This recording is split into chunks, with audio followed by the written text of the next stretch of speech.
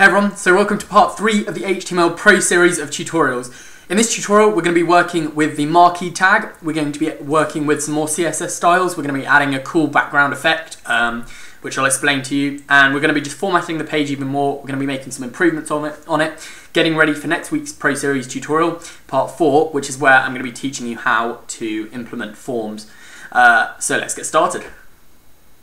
Okay, so the first thing we want to do is we want to open our index.html file in Adobe Dreamweaver, and this version is CS3.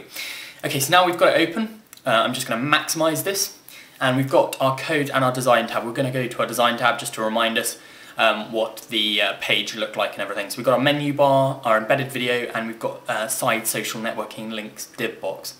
So if we highlight this and go back to the code, it's obviously highlighted the div ID left code, so we can get rid of this. We're going to clear up our page a bit, so we can get rid of div right. Actually, I'm going to put that back, and I'm going to change it from div right to div ID main. So I'm just going to leave that there, and then in the coding up here, I'm going to change that to main, so it matches up, and then get rid of div left, because I've obviously deleted that now. You can obviously leave that in, but I want to get rid of the side social networking links. I don't think they look very good, but they're just an option.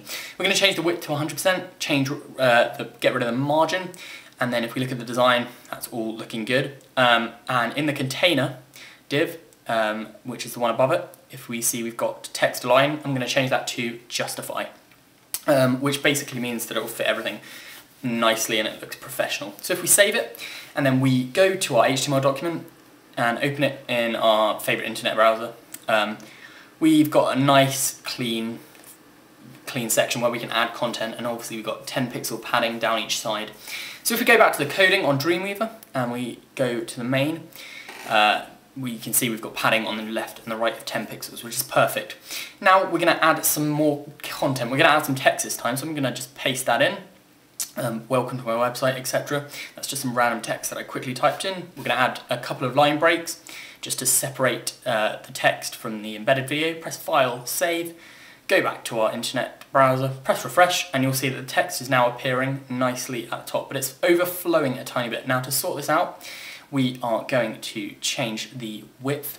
Obviously our YouTube video, our embedded video is there as well, but we are going to change the width of the text, or the whole of the main section rather, in a minute. So we are going to, obviously you can see all that information. So if we go onto the main, we can change the width of this to 90%. Save it, and then press refresh, and now you can see that it's nicely in the box, it's not overflowing at all, it's nicely justified. You can change that to 98% even, or whatever you want, and that will work well. We've got our links at the top, but there's a whole bare section to this website, so we're going to fix this. We're going to get a nice background going on. So we've got a background colour of triple E.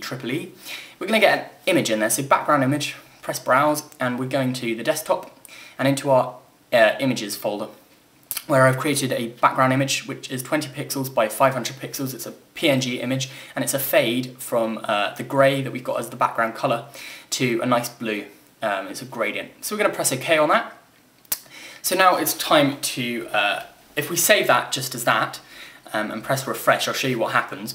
It just repeats the background image, and then it starts repeating again, so it goes on and on and on, and it doesn't look very nice. Obviously there's no separation, we just want it to happen maybe once. So we're going to go background position bottom. So if we do that, and then background repeat X, that repeats it a lot lengthways, but not height, not vertically. So if we press refresh, it's now just repeating along there. But obviously it's ending where our footer ends. We want it to end at the very bottom of the page, about there. So to change this and to fix this, we're going to go back to our background CSS, and we're going to change the height to 100% and see if that does anything, and I happen to know that it won't. So if we press refresh, again nothing happens, it's just thinking that the height is where the content ends, so 100% of the content section. So in order to fix this issue that we have with the background and make it go to the very bottom of the page, we want to go background attachment, background, if we go to background position, that is not going to work. You can't do it like that because we've already got background position bottom. So in order to fix this issue that we have, we are going to go and type in background attachment, and we're going to go fixed. And press File, Save, and it now should go to the very bottom of the page. If we press refresh, as you can see, it's gone to the very bottom of the page, and it's fixed at the very bottom. So no matter how big a scroll there is, it's always going to be remaining at the very bottom, and it's not going to move around with the scroll bar or anything. So it's perfectly done. That's exactly what we wanted. It's looking a lot nicer now. Menu bar links and everything. It's all looking perfect. It's all looking rather nice. And now we're going to add some more content. So we're going to copy the menu bar that we've got. So right click copy or Control C. And we're going to paste the menu bar coding directly below it. And we're going to change it. We're going to copy the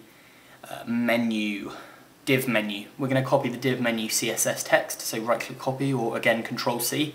And we're going to paste it right below it. Right there, Control V. We're going to change it, not from menu, we're going to change it to marquee, the second one. We're going to get rid of this word spacing, and that's the only reason we're copying it, really. There are other ways to do this, obviously, and we're going to change that to marquee, get rid of the menu bar contents, and we are now going to have kind of a news bar. So first of all, we need to add the marquee tag. So marquee width, 100%. So that's 100% of everything inside that div tag, not 100% of the whole page. So inside the marquee we can add any content we want. So we're going to add news. This can be like a news scrolling section that you can add. It's obviously optional, that you can add to your website, which will give it quite a professional and nice looking effect. And you can play around, add any content you want. You can even scroll images if you wanted to. You just add the image tag. But anyway, we've saved that and we're going to press refresh. And as you can see, it is now scrolling along below the menu bar. Which looks really nice, it's working really well, and obviously when it gets to the end of the page, it is going to just disappear off. As you can see, it's disappearing off. But then once it gets to the end and everything comes off, it's going to loop again, and it's going to go back round to the start, and as you can see, it's scrolled back again. If we wanted it just to go from side to side, for example, all we need to do is type in the marquee tag behavior, and we want to type in alternate. So if we save this and press refresh, we'll see that it starts at that end and it's just scrolling along, and when it hits this end it's going to kind of bounce back, and again when it hits that end it's going to bounce off again.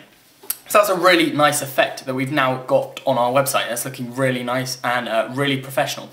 But the embedded video is obviously not filling up the whole width of the potential width that it could be. So we can change the width in here. We're going to add 300 pixels. So 500, we're going to add it. We're going to change it to 800, and we're going to add 500 on there. So height 800. Width 800 and height 580 rather. Press File, Save. Ooh, press refresh, and as you can see, it's filled it up. But we've got black letter box lines at the top and the bottom because we haven't measured it out. We haven't changed the width exactly right, but it's looking a lot better. It's filling up the page a lot more, and it's looking good. It's looking nice. So in next week's tutorial, I'm going to be teaching you guys about how to add forms. Thanks for watching, guys. Please don't forget to rate, comment, favourite, and of course subscribe. Bye for now, guys.